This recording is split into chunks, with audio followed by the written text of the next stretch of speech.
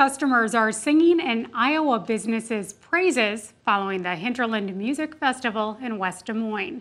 That's because the theatrical shop in Valley Junction played Fashion Savior when pop artist Chappell Roan's costumes missed curtain call. The shop stepped in to stitch things up, and the band was so grateful they rolled out the red carpet with tickets to the show.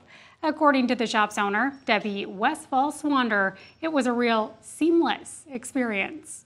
I look around, I see a costume shop, I take the leap of faith, I try to see if they'll do something, and I really identified with that. I thought, we can do that. She says she's ready to dress up for Chappell Roan again if she returns to Iowa. Always got to be kind of cool to play a role in rock and roll.